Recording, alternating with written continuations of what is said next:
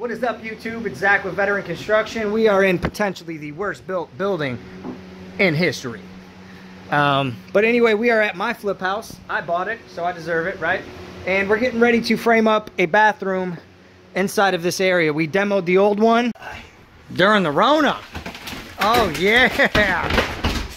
Like Urlacher in his prime. And what you could see is I actually removed this window here and put 2 in. And I've got about 13 inches between the window and that wall. So I've done the same thing to determine where my wall is going to come in. All right, we're going to send it all the way this way. And I went ahead and got everything marked out for you guys, just because I had a lot of figuring out to do anyway.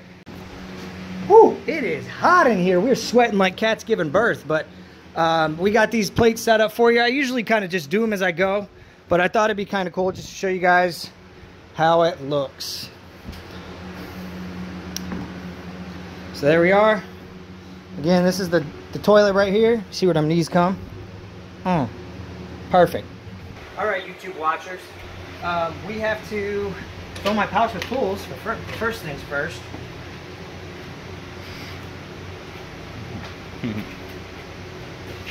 Almost. Redo. You see that claw? Yeah. Bless. Man. Alright, so we have to figure out, we put 1 nailer in here just to kind of catch this wall since it falls in between studs.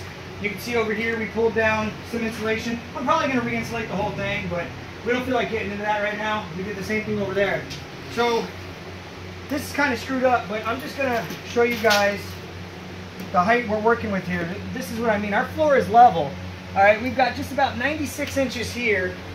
By the time we get all the way to the end, got whacked in the face. Did you get that on camera? By the time we get all the way in, we're looking at 94, pretty much on the money. So we're losing about 2 inches here. So I probably would normally balloon frame something like this. I'll do a few of them over here where, you know, like I said, our floor is level. You can see this. So you can see that we rebuilt the floor and it's pretty level. But anyway, since this falls in between this cavity here, I'm just going to go ahead and build it up. And it's going to hang up inside of here, but we're doing blown-in insulation anyway, so it's not going to really affect anything. And we'll just add backers along the way. I just want to be able to show you guys, you know, how to build a wall without having a bunch of different funky numbers, okay? So, all right, so we're getting ready to do our layout here. What I always do is I'll take a nail, usually an 8-penny, 16, 3 inches, or a little bit aggressive. You know, we're just trying to keep this together. And you just get them nice and flush. Give it a tap, right? And they stay together pretty good. All right, so I'm going to show you 2 different ways to do this layout here. All right, so this is the way I originally learned. Was you mark 3/4 of an inch shy of 16, right? Because you need this 16 to be your center, right? And a stud is 1.5 inches wide.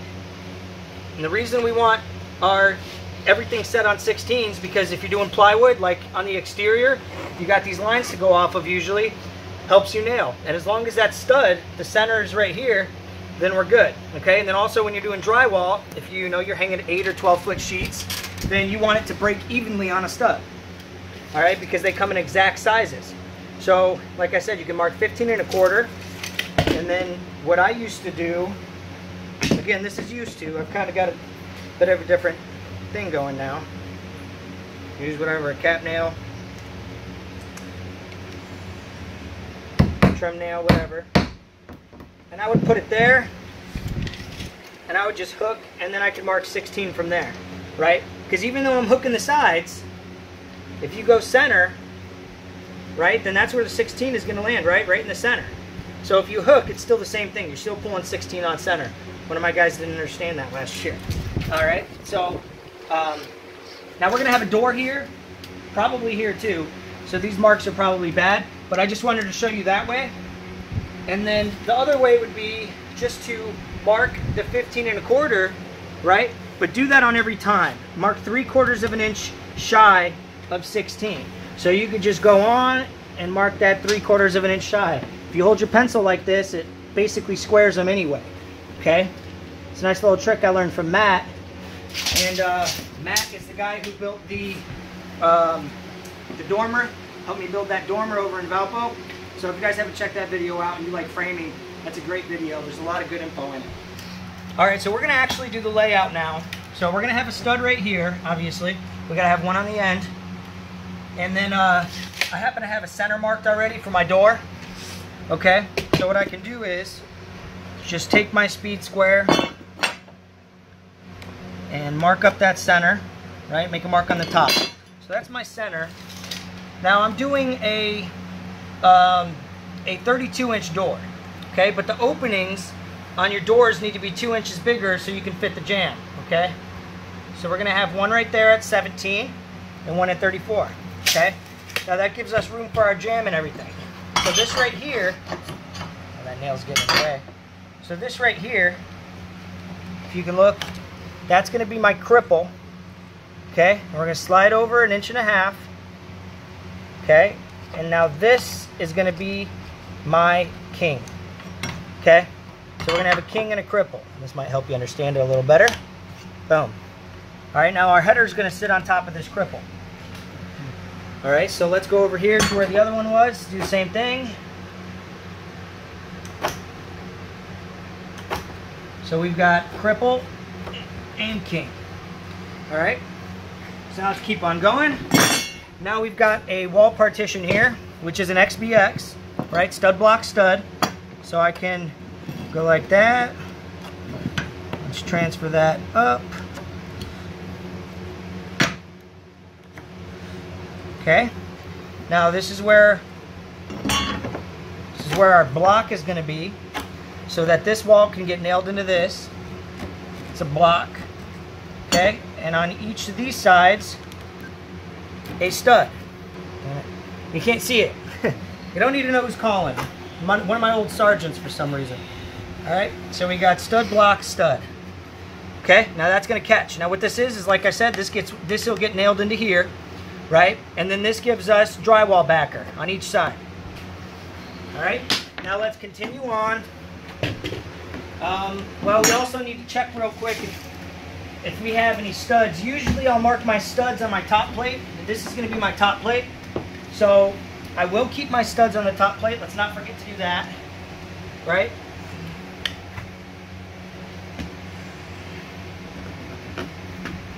Okay. By the way, I'm not like the best at laying out or anything.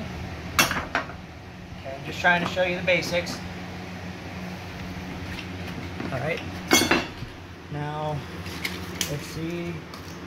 Yep, that gets us into there. Now we're past this wall partition. We got a stud there. We're gonna need a stud here. Oh, that's the wrong mark.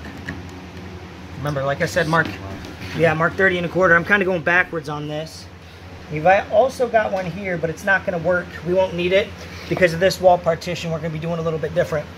So let me explain that real quick after I square this down. Because this is gonna be a common stud in between everything. Can you see good, or do you need to stand right above it or anything? Okay. So we've got this wall partition now. Okay, so let's just mark where these are going to come up. But I don't want to make too dark of marks because I know that this is going to change based on my screwed up situation. Like I said, if everything was an inch big or a foot bigger on each way, we'd be golden. But so here's what we got here. We've got from wall to wall, we've got 38 inches. Okay, now I went ahead and marked my 19 as a center. This is the other doorway, remember? Okay, we're going to come right up it. There's my center. Now what we have to do here is, remember, we're doing 34 inches because we have a 32-inch door. I got just sweat beating off my face. All right, so we've got our cripple, right? And we've got our king. Okay. All right. Now, that covers the. This will have barely enough room for trim. I mean, barely, because we'll just have to cheat it a little bit inside, because like I said, you're gonna have a 3/4 inch jamb, and typically you would put that about a 1/4 inch in off the jamb and only leave a 1/4 of an inch showing. But it is 2 3/8, and if you look at this number, we're just shy there, but we're actually gonna have drywall, so we are gonna be short. So what we're gonna have to do on that is none of your guys' business, to tell you the truth. So don't worry about that. This is a framing video, not how to finish video. All right, so we're gonna come off of here, and we're gonna have 3.5 inches for a block. Okay, now this 3.5 inches will give us what, 7/8 of an inch right here is a drywall backer, because you see where that block, that wall partition came in. Okay, so this gives us, we're gonna have a block here again, right? California corner style, right onto this this king stud. What is that noise? I think it's the neighbor scraping with a shovel. It sounded like it was in my soffits. Yeah, it did. Okay. I was wondering. So we've got our cripple, our king. We're gonna have a block here, drywall nailers on both sides, plenty to nail into on this wall. Okay. This will be kind of a pain to get in. Oh no, we'll put the block to our king first, and then we'll just shoot our cripple in, because we can do that anyway. So no pain. All right. Now, like I said, I do want to continue on my top plate for the header marks. Oh, I keep marking the wrong damn thing. Okay. Again, marking 3/4 of an inch shy every time. So we just need this on the top. Okay. This is for above our headers. But there's something there. It's good enough. All right. Now we got this other wall partition going to be coming in. Oops. Didn't even do no good with that. Okay. Now I've actually got a. Did I make my mark already? Same thing. Yeah, it's right here. Sorry. So we've got this cripple, right? Boom. And now there's a little bit of a gap till the wall partition comes in. So we're just gonna do. Well, actually, sorry, we still got our king here. So now our king, and we're just gonna do the exact same thing. Yeah. So, damn it, I don't know where these marks are on here. One. Oh, that's 1, 2, 3. It is 3.5 right there. Boom. Right there where my nail is. What do you know? Screwing the shit out of me. Dead on. All right, so block. All right. Now, again, we do have to continue our thing for this. Oh, shit. And that's it. Hey.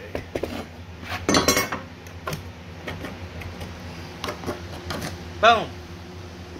So now we're ready to get some studs in place and make this happen. Dude, it literally feels like the tent in Afghanistan right now. Dude, this one time in Afghanistan, I had a piece of 550 cord, and Billy Ray threw it up, and I fucking lassoed it in midair, dude, caught it like this. I was swinging it around all pumped. Yeah! Alright, so like I said, we had about 96 inches here, and I'm just going to continue that across. So that what you do with your studs here is you've got 96 inches. We've got a bottom plate and a top plate. So in order to keep it at the height of 96, we need to subtract 3 inches total, because 1.5 inches on the bottom plate, 1.5 inches on the top plate. So we're going to have 93 as our stud length. Okay? And kind of the same thing with these cripples. I'm sorry, with these headers. God, it's so hot. If you measure the... We got a 34-inch opening, right? It's always going to be 3 inches bigger, okay? Because you've got 1.5 inches in here and 1.5 inches in here. All right, so 34-inch opening plus 3 inches is 37 inches for the header. Let's get some studs in place.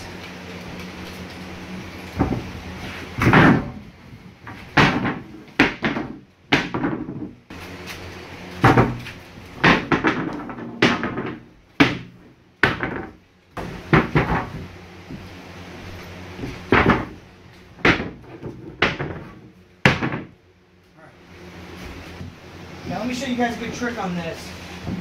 So when dealing with studs above like 90 inches, if you hook your tape about right there, just to the side of center, what you can do, you can take your pencil, if you leave it down a little bit and put it right on it, you can just go boom.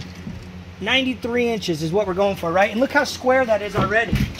So I won't have to bust out a speed square on this.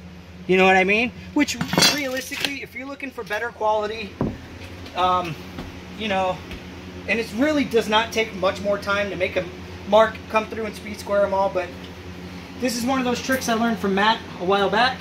And if you've got somebody to move your tape, like John will do, then it can go pretty quick. Okay? So he's going to put it, yep, got right there. I'm going to mark my 93. Every time I do it, I can put my tape back down and double check it. Alright? And if it's a little one way or the other, I can make a mark on it if I really want it. Everyone's been pretty much dead on so far.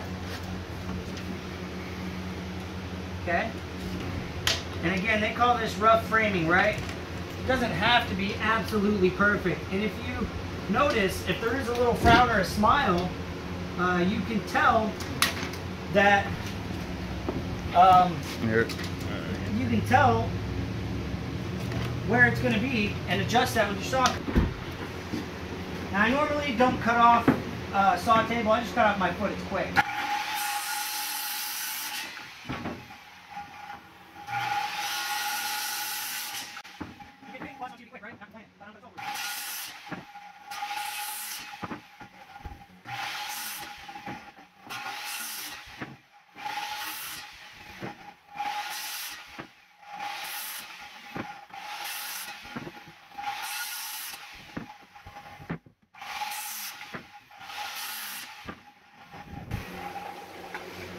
Alright, now we got to figure out our cripples.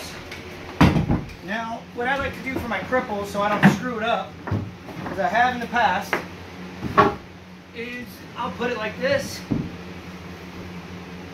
Now we've got an 80-inch door, standard door height. You're going to want it roughly 2 inches bigger, okay? So what I'll do is I'll hook this so I don't screw it up. Right? Now we've got 82 inches. I can mark that and square it. Now, if I want, I can just pull it and check that number. We've got 80 and a half. Okay. So I guess that could be your standard number if you want. You want to be quick on the speed square too. The boss don't want you taking all day trying to make it too perfect. It doesn't take long to get it right. I literally had an old man one time snatch a speed square out of my hand and just go like this. Getting all mad, you know? I was like, okay, never been slow on a speed square since. Alright, so let me go ahead and top these. I'm just going to go ahead and turn all these back up.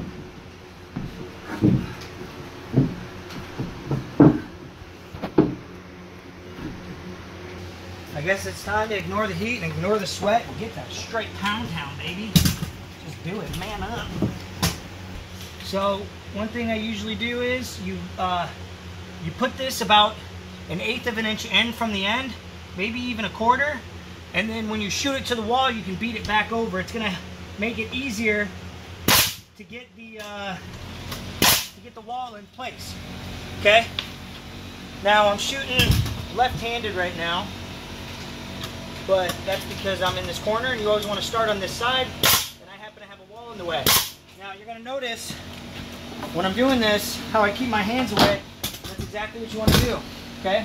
Now we've got this block, king, and cripple thing going on.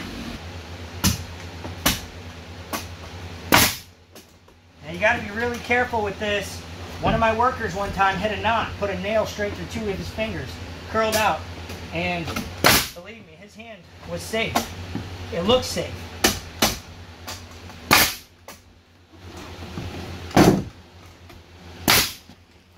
Keep squeezing that in.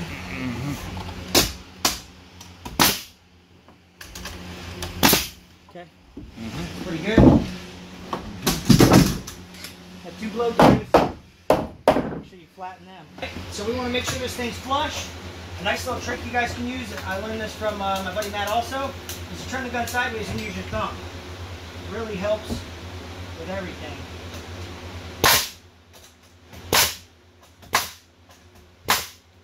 Okay. Now we're going to shoot this cripple on.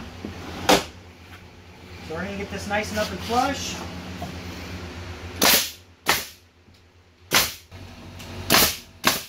We got this king block thing going on again. Yep. Just go ahead and shoot it. We'll worry about which direction in a second.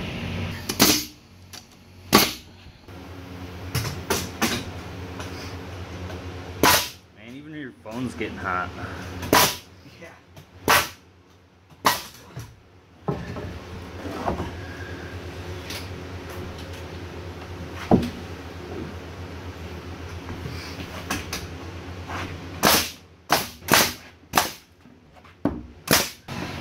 Now this is just an XBX, so you can do this one like this again, and then we'll show you how to finish it off.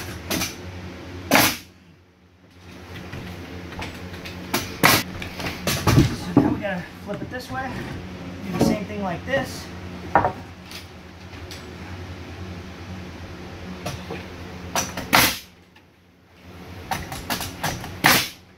It's actually pretty straight. Yeah.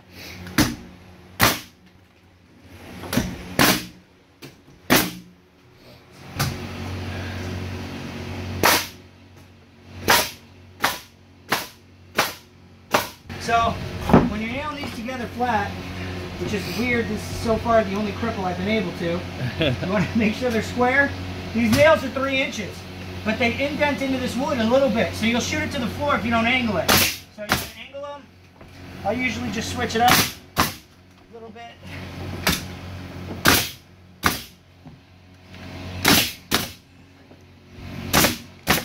Okay, as you can see, nothing blew out the back. I scared the camera, didn't I? Everybody was freaking out. Man. Oh, what a blow through.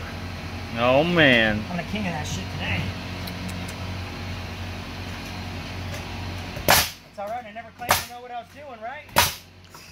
I just got on here and started teaching. I tell nobody how good I am.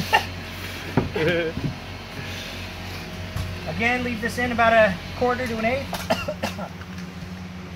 This damn drywall, it's in my gun and everything.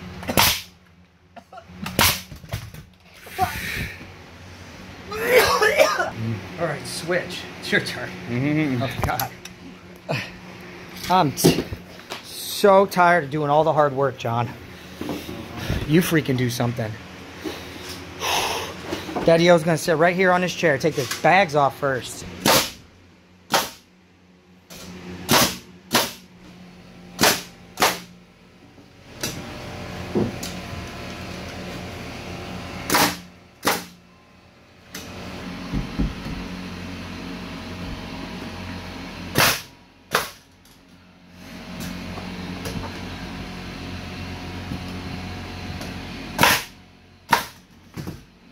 All right. Hey, we found a piece of wood exactly the length we need here. It's crazy. This is a 1/2 inch, well, 7/16 plywood, or OSB, I guess. It's basically the same thing. What we're doing is we're just cutting this so that we can sandwich it in between the two 2x6s here. And then what that's going to do is that's going to make up the difference for 3.5 inches, which is the thickness of this, so that everything floats good, the drywall and all. Might as well trace it for another real quick.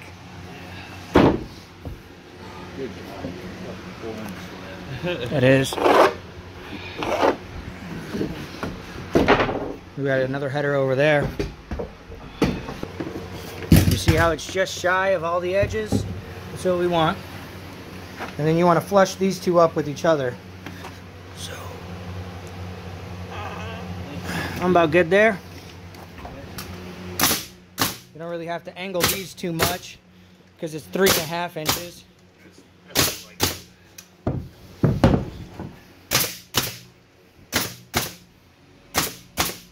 Good. Got you a bit? Yeah, so we're gonna have to shoot these in a little weird because happen to just have blocks on both sides. It makes it kind of tough. We'll be able to go underneath here and shoot it in underneath that, no problem. So for right now, we're just gonna get this stuff tacked. So go ahead. Just because we're in a screwed up situation. And then this one as well. It might be. Good thing the second one shot. I don't think the first would have hit nothing.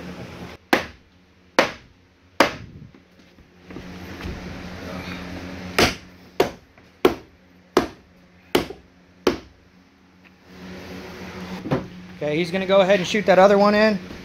And I'm gonna show you guys how to get these stud numbers. That might be a little tight here. Just call them 7. And again, we got our layout here on the top. So we'll actually need 4. So usually everybody puts 1 on each end and then wherever on layout. All right, so I'm gonna show you guys, oh, I got a little seat here too. Oh, thank God in this heat. I'm gonna show you guys this little trick to mark multiple at once. So I'm just gonna mark 7. What I'm gonna do is, I'm gonna come over here and I'm gonna hold my tape. Come get a close up on that.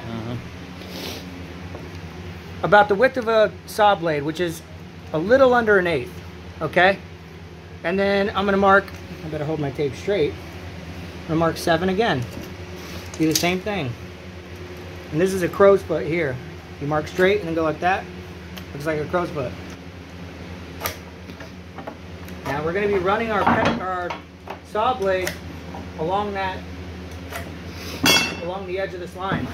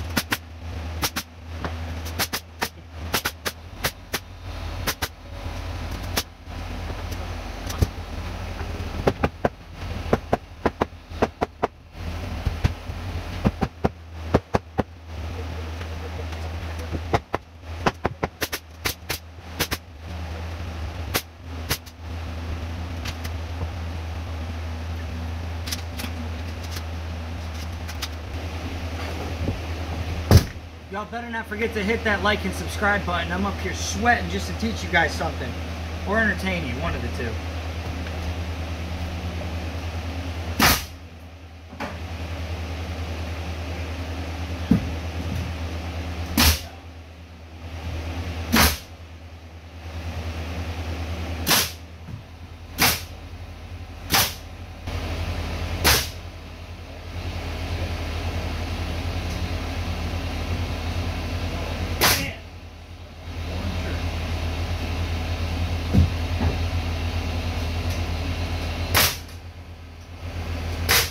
This may be one of the roughest work days of my life. It is so hot in here. I went and bought an AC unit for the window. The window's shit.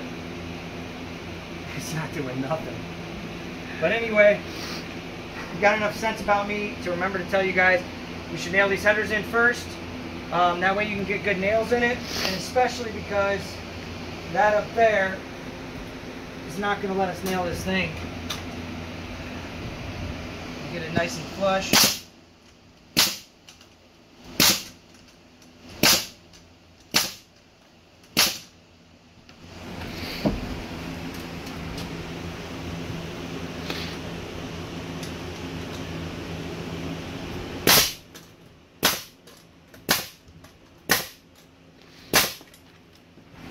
We got this whole thing secured, except I'm just gonna nail into those rafters. Come on this side. I'm about to pass out. We got everything all flush in here. So again, you can walk on the bathroom here and into there. It's too hot, otherwise I'd show you guys how we cut these out here. Really all I do is I put the blade in the Sawzall backwards and just use that. It's good for these flush cuts here. And that's all. I'm just going to shoot these in for you. We've already leveled this here and got it leveled there. It's leveled in every which direction already. So we're just going to give these a little bit more to secure it.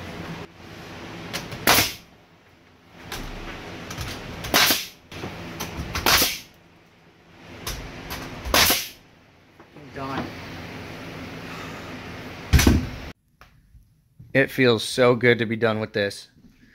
I'm not exaggerating. That was the most miserable I've ever been. Near blackout multiple times. I went out midday and bought this window unit and it didn't do anything. You know, we've got no insulation up here. You know, these 4 vents are plenty to vent the attic space, but not this entire upstairs. You know, we've got all center vent there. So, I mean, air's just coming in and not much is getting out. But yeah, I'm not sure how much I went into detail over here, but this is going to be our bathroom here. So you guys are going to want to stay tuned and make sure you hit that subscribe button to see how this room comes out. You know, I'm doing a lot of stuff in this flip house, but I think given the amount of time I have and everything, I'm just going to mainly focus on showing you guys this room. And I might do updates, you know, on the rest, but I probably won't show too much other than what all we're doing up here, because it's got everything, you know, a bathroom, you know, all the stuff for a bathroom, flooring and everything. So, all right, we've got, this is going to be a custom poured pan, all tile. We're going to have a bench seat there, wall niche here for, you know, body wash and things like that. You know, shower head over here. And this is my favorite part that I kind of came up with on the fly, and that's these shelves here. You know, we're going to have a double vanity. So she's got plenty of space to put her stuff. He's got plenty of space to put his. That way we can have a big mirror, no medicine cabinet or anything like that. The only thing we are short on is this wall. I didn't have enough 2x4s for that little 42-inch wall.